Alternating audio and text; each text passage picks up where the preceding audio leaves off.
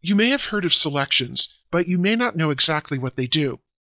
A selection is a way to isolate part of an image so you can make adjustments to that part or work on only that area. Once you've made a selection, only the selected area will be impacted by your edits, whether those involve making an image adjustment, applying a filter, painting, or lots more. In this video, we'll cover some basics about working with selections. You can follow along with this image from the practice files for this tutorial. Let's jump right in and make a selection. We're not focusing on selection tools in this video, so let's just use the first selection tool in the Tools panel, which is the Rectangular Marquee tool. This tool is used to make rectangular and square-shaped selections. Click on that tool, and then move into the image and start at the upper left corner of this building, and click and drag out a rectangular selection of part of the building, and include the parking lot below too. The animated lines you see represent the edge of the selection. They're sometimes called marching ants. If you were to do something to the image now, like make an adjustment, it would appear only inside the area defined by the marching ants. Before we do that, take a look at the options bar for this selection tool. There you'll find an icon for adding to a selection, and one for subtracting from a selection. You'll use these often, and you'll find them in the options bar for many of the selection tools. Let's say we want to add to our selection to include the entire building.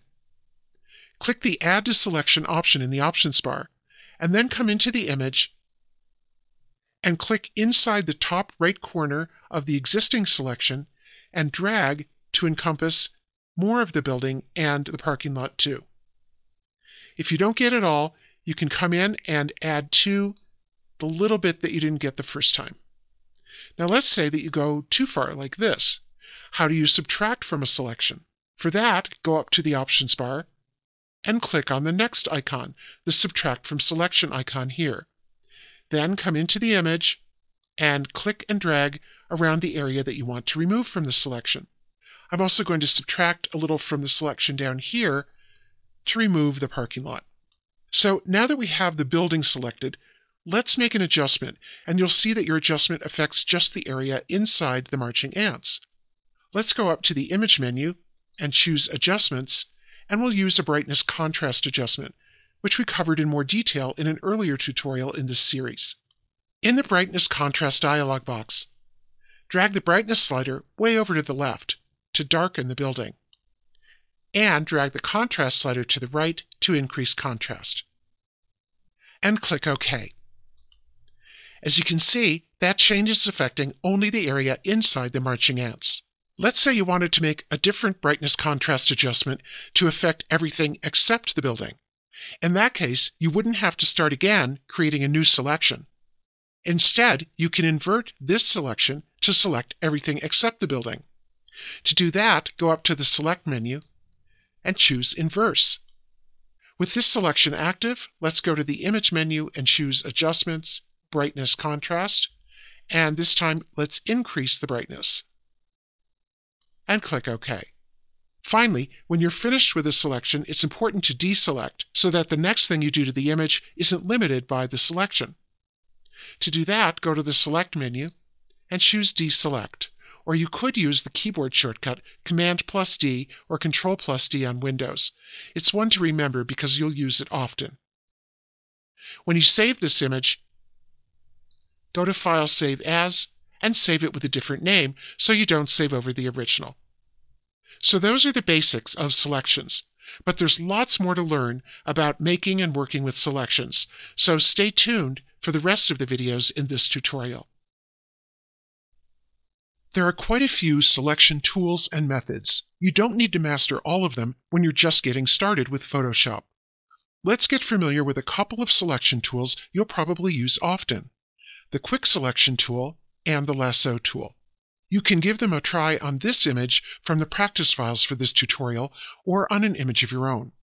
If you're working on an image with multiple layers, first check the Layers panel to make sure the layer with the content you want to select is highlighted there. Go to the Tools panel and click on the Quick Selection tool.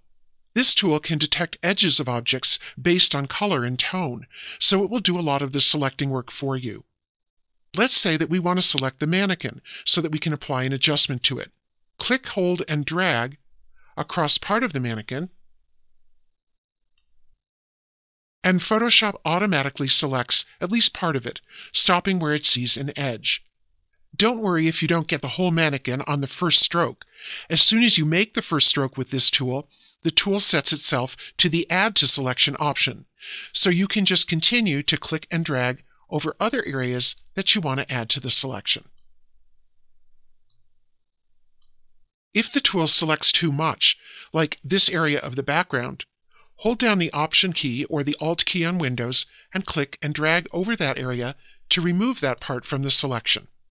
As soon as you release your finger from the mouse or the trackpad, the Quick Selection tool goes back to the Add to Selection mode, so you can drag over any other areas you want to include in the selection, like this area up here. Alternatively, you could go to the Options bar and click on the plus and minus options there, but it really does make more sense to use the shortcut with this tool. One reason is that you may have to go back and forth a few times, as in this area here where there's not much contrast between the background and the mannequin. So with my finger off the mouse, I'll add to the selection by dragging along this edge, and then I'll hold the Option or Alt key and I'll subtract from the selection. I'll release my finger and I'll add to the selection again. And I might have to subtract one more time. Fortunately, this tool learns as you work, so you may have to give it just a few tries subtracting from and adding to a difficult edge to select it. Another useful tool in a situation like this is the Lasso tool, a selection tool that makes freeform selections. It's located over here in the Tools panel. Go ahead and click on it now. The Lasso tool often comes in handy to manually clean up selections made with another tool. And yes, you can use more than one selection tool to complete a selection. The first thing we need to do is go up to the Options bar for the Lasso tool and switch it from its default to its Add to Selection option. Otherwise, if we were to click with this tool at its default setting, we might lose our entire initial selection. If that does happen to you, just use the Undo or Step Backward commands to try to get your selection back. So I'll click on the Add to Selection option, and then I'll move into the image, and here I see a small area that I didn't manage to get with the Quick Selection tool. I'm going to carefully click and drag along the edge, and then around and back to the beginning to include that area in my selection. You can also subtract from a selection with the Lasso tool. To do that, go back up to the Options bar and click the Subtract from Selection icon. Then I'll move into the image, and here I want to remove this small area, so I'll carefully move along the edge, all the way around, and back to the beginning. So with this selection, I'm going to apply an adjustment. I'll go up to the Image menu, and I'll choose Adjustments and Brightness Contrast. And in the Brightness Contrast dialog box, I'll drag the brightness slider over to the right to brighten just the area that we'd selected, the mannequin. And I'll click OK to accept that. Finally, go to the Select menu and choose Deselect, or use the keyboard shortcut Command+D on the Mac or Control+D on Windows.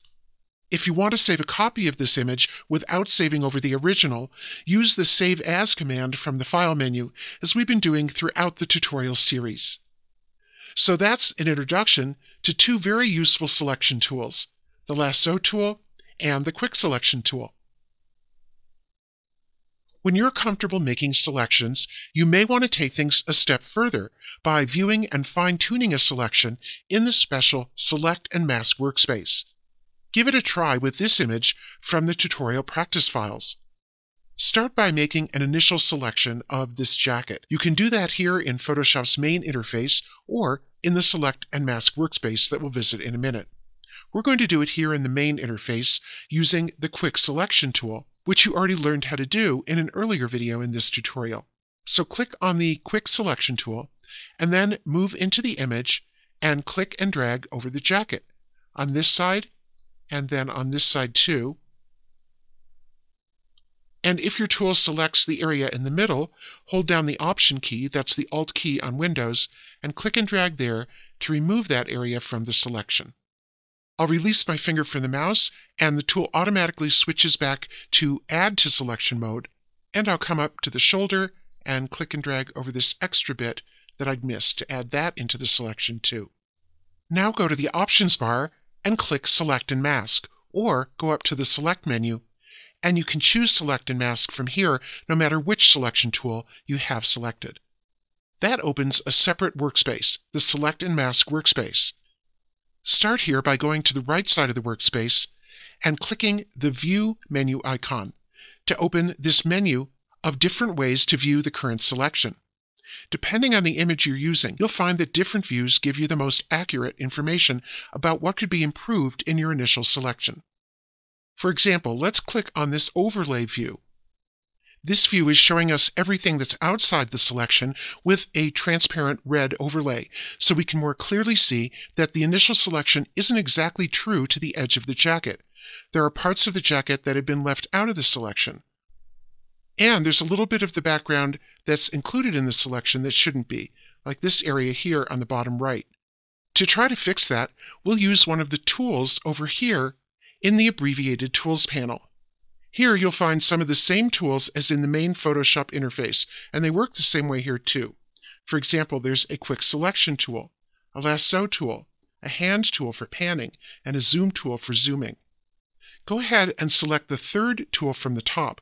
This is a brush tool that lets you simply paint to add to or subtract from the selection. Move into the image and simply paint over an area like this part right here that's covered in red, and as you see, that area becomes clear as I paint over it. I'll do the same up here and over here. Now if I want to remove something from the selection, like down here, I'll go up to the Options bar for this brush tool and click on the minus symbol, and then I'll come over here and I'll paint. Now as you're painting, you may want to use the Zoom tool to zoom in for a closer view. I'm just going to paint like this quickly. I'll go back up to the Options bar and I'll switch back to the Add to Selection, and I'll add in a little bit that I missed right over here. Of course, there are lots of other controls in the Select and Mask workspace, as you can see, and you can explore those as you become more familiar with Photoshop. But this introduction will get you started with basic Select and Mask features like the View menu and a couple of the tools over on the left. Now, before you close the Select and Mask workspace, you need to choose how you'd like to output your improved selection. So go over to the right side, and if you need to, click the scroll bar there and scroll down until you see a menu labeled Output Settings. Click the arrow on that menu. I'm going to scroll down again and choose from the Output To menu, and I'm going to choose to output with the first default option, Selection. And that will tell Photoshop to output the improved selection in the view you're used to, the Marching Ants view.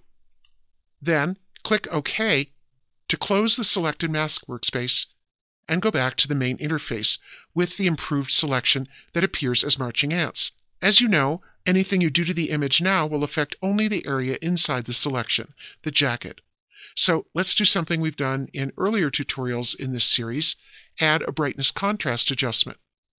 I'll go up to the Image menu, Adjustments, Brightness Contrast, and in the Brightness Contrast dialog box, I'll drag this brightness slider over to the right, brightening the jacket, and then I'll click OK. Finally, I'll deselect by pressing Command+D on a Mac or Control+D on Windows, or you can go to the Select menu and choose Deselect. And if you want a copy of this image with this adjustment without saving over the original, use the Save As command as we've done throughout this tutorial series. So that's a brief introduction to how to view and fine-tune a selection using just some of the features in the Select and Mask workspace.